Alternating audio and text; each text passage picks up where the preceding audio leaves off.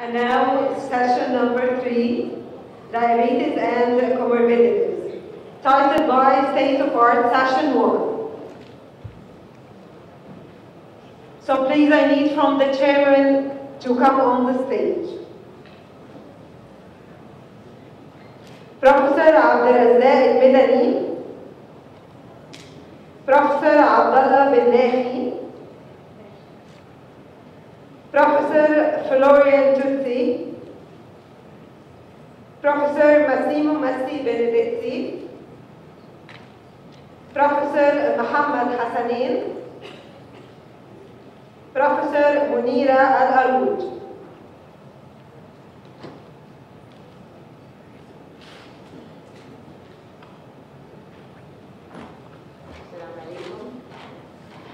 Good afternoon, everybody. Welcome to this session. Now, it is my pleasure to present the first speaker for this session, Professor Rayaz A Malik. He is a professor of medicine at Weill Cornell Medical College in Qatar. Professor Malik is an honorary professor of medicine and consultant physician in Manchester Royal Infirmary. He's going to talk about the management of diabetes triopathy.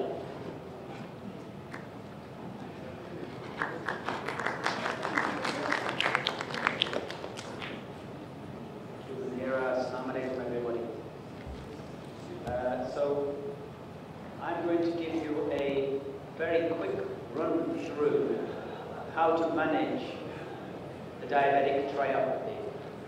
And for me, the diabetic triopathy is what I think is not the holy trinity, but the unholy trinity. Because this is the 3 complications that when your patients get them, will be disabled by them. Whether it's retinopathy, when they go blind, nephropathy, when they require dialysis, or neuropathy, where they may require an amputation.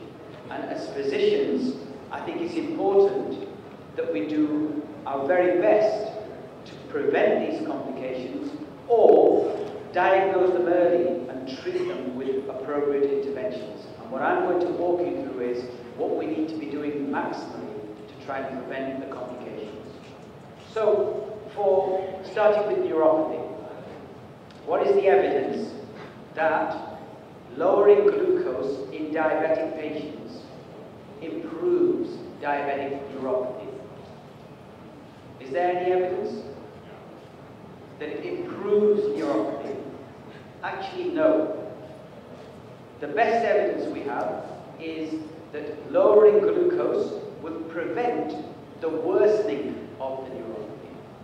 And therefore, again, an important message, if you only have lowering of glucose is preventing worsening, you should try to diagnose it as early as possible. And in fact, the best evidence is from a Cochrane review, which is putting all the data together, not a biased, looking at one trial or another. Everything we have in terms of the clinical trials that have looked at the effect of lowering glucose in diabetic neuropathy, in type 1 diabetes and type 2 diabetes. Type 1 diabetes, yes, it works.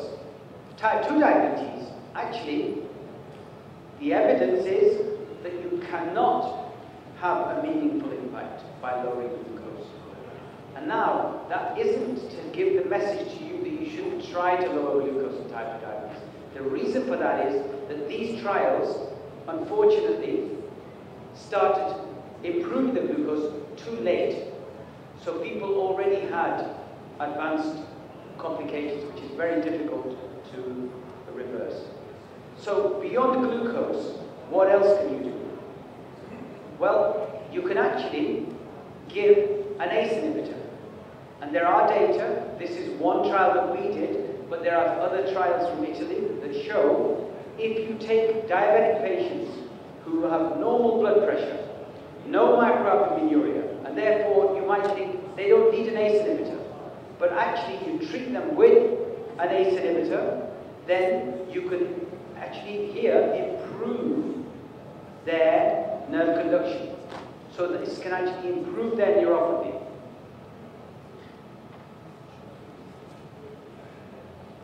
Lipids are probably as important as lowering glucose, particularly the triglycerides. This is a trial, a large trial, which was done called the Weill study in Australia. Over 10,000 diabetic patients, type 2 diabetic patients, treated with 200 milligrams of fenofibrate over 5 years. And what they showed dramatically is a 50% reduction in the number of minor amputations. So, again, simply giving fenofibrate, and not to people who've got hypertriglyceridemia necessarily. These are patients with a range of triglyceride levels. Giving 200 milligrams over 5 years reduced amputation rate by 50%. This is a study, a small study, a phase 2A study, which looked at the effect of the statin, rosuvastatin, on diabetic polyneuropathy. Again, there was an improvement in nerve conduction velocity by giving rosuvastatin over a short period of time. So, for neuropathy, it seems that glucose control is important, maybe not as effective in type 2 diabetes. Fenofibrate is important. Statins are important. But the most recent data also suggests that treatment with a GLP-1 agonist,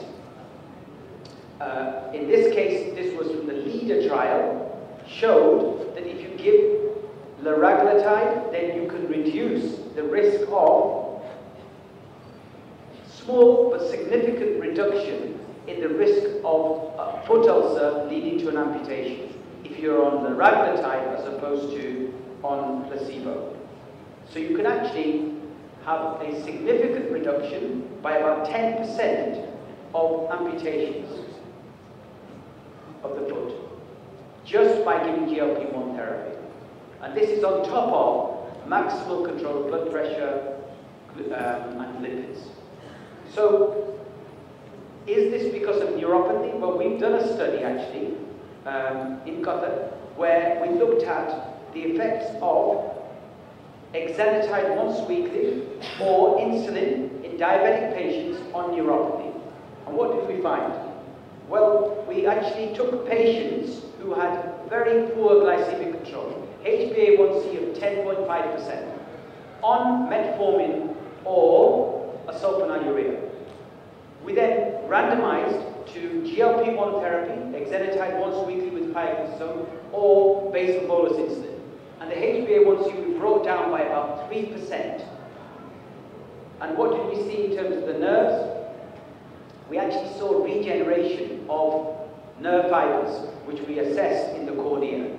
And we actually now have a paper put together for this, showing for the first time that GLP-1 therapy or even insulin actually cause regeneration and repair of nerve fibers.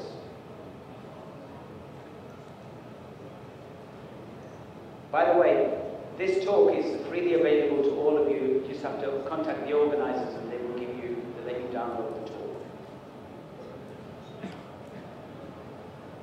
What about painful neuropathy? We know that 1 in 5 patients get painful neuropathy. So, how do you treat painful neuropathy? Well, you have a choice. You have either the voltage-gated alpha-2 delta ligands, which is pregabalin or gabapentin. You have the SNRIs, which is duloxetine or venlafaxine. Or you have the tricyclic antidepressants if patients can't afford it. This is the latest 2017 ADA DPN consensus statement, which says to you, you have a choice of either, or if you have side effects with the higher doses of any drug, then use combinations of different drugs. So you could, for example, combine low-dose pregabalin with low-dose duloxetine. Similarly, you could use a tricyclic in a low dose with a gabapentinoid. And that's the kind of, at the moment, the way forward. for painful diabetic neuropathy. The other thing that I want to draw your attention to is something that I think really works, and particularly so in the Middle East. Since I've been in Qatar for like 4 or 5 years, I probably choose this therapy above the other therapies, which is vitamin D. And what we showed, actually almost 7 years ago, was that if you have painful diabetic neuropathy, then the level of vitamin D that you have is half of what it is if you don't have painful neuropathy. This data has been, again, looked at by the Sheffield group, Solomon test-based group, and they show exactly the same. That if you have painful diabetic neuropathy, vitamin D is half of what it should be in painless diabetic neuropathy. And what we've done, actually, is gone on and given vitamin D, high dose, 600,000 international units, and we've shown that over 20 weeks, there is a reduction in pain scores.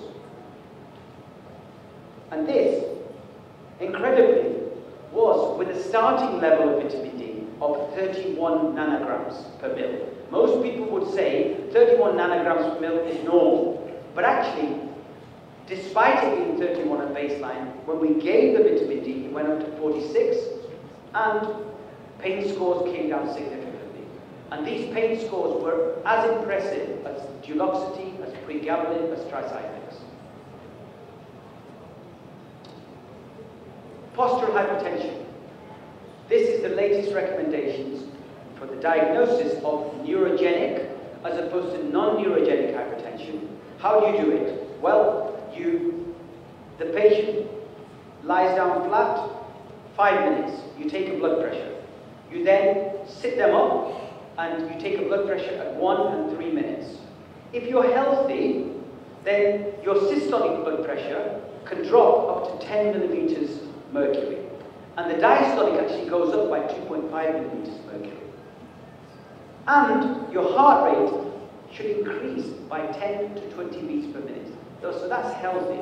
Now, if you have orthostatic hypertension, whether it's neurogenic or non-neurogenic, then your blood pressure, systolic blood pressure, should fall by more than 20 and the diastolic by more than 10. But if you have hypertension already and you're being treated, then actually your blood pressure has to fall by 30 millimeters systolic and 15 millimeters diastolic. How now do you differentiate neurogenic from non-neurogenic hypertension?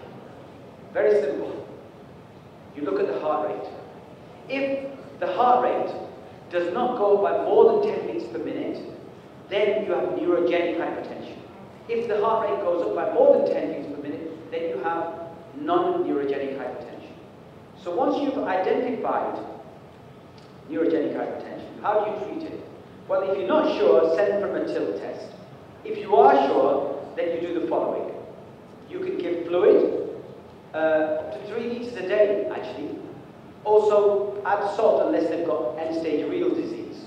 But the approved medication at the moment for postural hypertension, the FDA-approved medication, is midodrine or droxidopa. And the doses are given there, and what you should do is start with once a day, then increase it to 3 times a day. So midodrine or droxidopa. The non-approved therapies that also can work are fludrocortisone, but you have to be aware of hypokalemia and edema, and pyridostigmine. So you've really got 4 choices, but the 2 approved ones are going to be either droxidopa or midodrine. And you can again use combinations. Erectile dysfunction. The ADA recommend every year when you see your patients, ask them about erectile dysfunction. Test their LH testosterone, prolactin for hypogonadism. If the level of testosterone is less than 12 nanomoles per liter, then you should try testosterone, because there is an effect. You shouldn't give it for anything that's higher than that, but you should consider testosterone. If they're a smoker, if you recommend cessation of smoking, then there is actually an improvement in ED by 25%. And there are trials to show this. So the first thing I say to my patient who's a smoker who comes in with erectile dysfunction is stop smoking. Pharmacological treatments, you have statins have been shown to improve erectile function, actually, by a score of 3, which is substantial. PD5 inhibitors work, and then there are other agents like transurethral, topical alprostadil, intracavernosal injections, vacuum devices, and penile prosthesis. What about diabetic retinopathy? How do we manage diabetic retinopathy? Well, I think the best evidence that we have is from the Accord study, where essentially they compared lowering glucose, what was the impact? Giving fenofibrate, what was the impact? Lowering blood pressure with an ACE inhibitor, what was the impact? And what you see here is actually that lowering glucose benefits, and it benefits actually by 0.67 reduction, so about 30+% reduction in progression of retinopathy by improving glucose. But look at the glucose. HbA1c came down from less than 8% to actually almost near normal. Okay? So coming down to 6.5%. Whereas, look at what happens with fenofibrate. Just giving 200 milligrams fenofibrate in the Accord study actually had a greater impact on retinopathy than normalizing glucose. So we need to think about using fenofibrate more and more, not just in the patients with hypertriglyceridemia. Blood pressure was actually interesting because it didn't really show an impact. And the fenofibrate data from the field study shows very clearly 3 different measures of retinopathy: macular edema, progression to proliferative retinopathy, and a combination of both.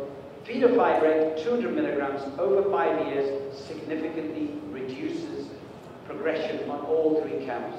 And in fact, based on that, in Australia, fenofibrate has a license for retinopathy.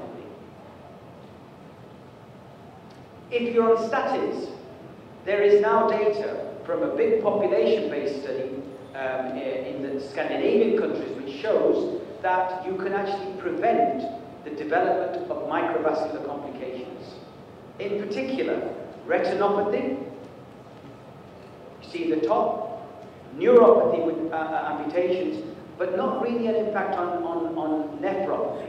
So it seems that statin use has a benefit for retinopathy and for neuropathy. What about diabetic nephropathy? So for diabetic nephropathy, there are 2 endpoints that we look at: proteinuria and GFR. Proteinuria is short-term trials which show a reduction in proteinuria, and GFR are longer-term trials which are looking at doubling of serum creatinine, falling of the eGFR to less than 30, or the requirement for dialysis. And what are the data to suggest that any of these treatments work? Because traditionally, diabetic nephropathy is treated with blood pressure lowering agents. The evidence is that actually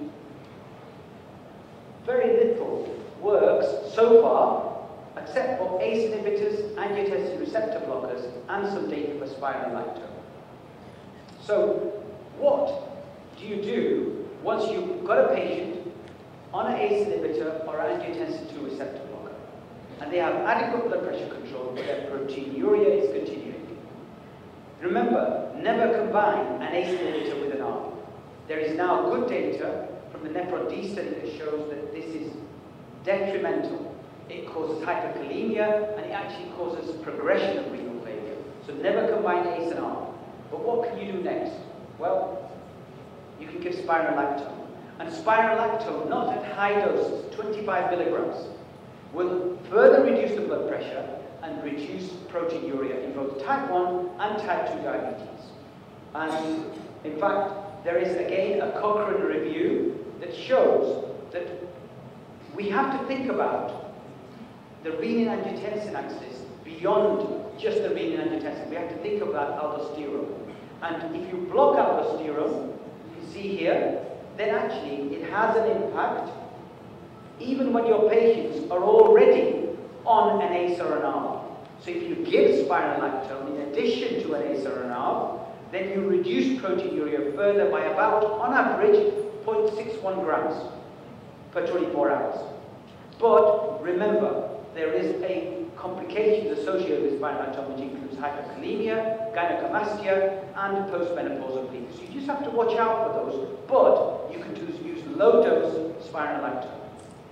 And there are, of course, the newer agents which have less of those effects, which include eplerenone and pronerenone, which have also in clinical trials been shown to benefit diabetic nephropathy. What next? Despite ACE, ARB, spironolactone, so you have a patient who's on an ACE inhibitor, is on spironolactone, still proteinuria is continuing. Well, vitamin D. So there are data published from the Steno group that show if you give activated vitamin D, 1-alpha, you can actually further reduce proteinuria and blood pressure. What next?